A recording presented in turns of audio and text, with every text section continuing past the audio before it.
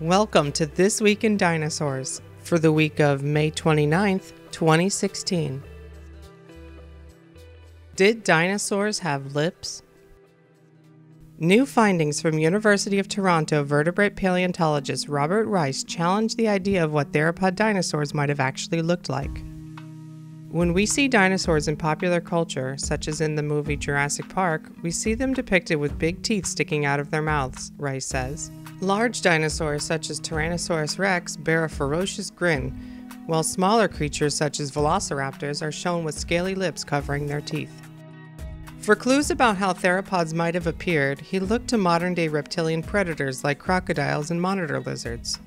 According to Rice, lipless crocodiles have exposed teeth, much like the Jurassic Park T-Rex, while monitor lizards conceal teeth behind scaly lips that are similar to the movie version of the Velociraptors. Lips help to protect teeth, in part by helping to enclose them in a moist environment where they won't dry out. Crocodiles, which spend their time submerged in water, don't need lips for protection. Their teeth are kept hydrated by an aquatic environment. Reptiles with lips, such as monitor lizards, typically live on land, where their teeth require different protection. From this, Rice concludes that dinosaur teeth would have likely been covered by scaly lips. It's also important to remember that teeth would have been partially covered by gums. If we look at where the enamel stops, we can see that a substantial portion of the teeth would be hidden in the gums. The teeth would have appeared much smaller on a living animal. In popular culture, we imagine dinosaurs as more ferocious looking, but that is not the case. A new version of the Jurassic World 3D project by Michael Pierce is now available for download.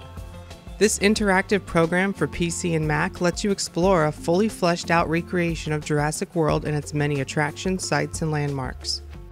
In this new, updated version, we're getting our first chance to actually ride in the gyrosphere. Explore Gyrosphere Valley in all its beauty in this automated tour. The valley will become populated with dinosaurs in future updates, but currently a park guide will give you full commentary on the environment and history of the park. Also new in this version is an animated model of Blue the Velociraptor. She can be found in the raptor paddock on the island. In case you've had any trouble running the Jurassic World 3D project on your computer, they have released a basic version as well. The basic edition closes in the rendering distance and removes all dynamic light and sky rendering, which should mean a higher frame rate and smoother experience on all computers. In a future update, we can expect to see the T-Rex come to Isla Nublar.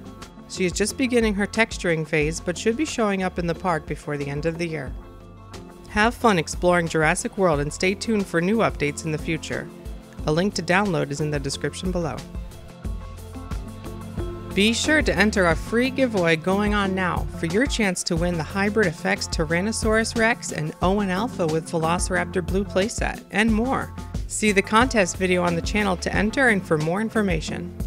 And check out dinosaurstop.com, where you can stay up to date on dinosaur news, check out fun dinosaur places to visit, watch videos, and more. That's all for this week. And until next time,